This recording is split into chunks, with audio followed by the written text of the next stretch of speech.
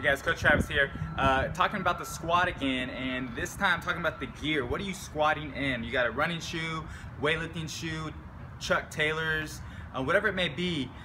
Try to, I can somewhat squat in this Adidas, I don't know what this is, but it's got a pretty gnarly cushion right here. And what this is it's a divide between my foot and the ground. And if you go look back at our other video talking about the feet gripping the ground, if we have a big divider, a big barrier between my feet and the ground, I'm not going to get that full engagement, not that full sensation of feeling the ground. You really want to feel rooted so that you can get to that big body weight squat, whatever your goal may be.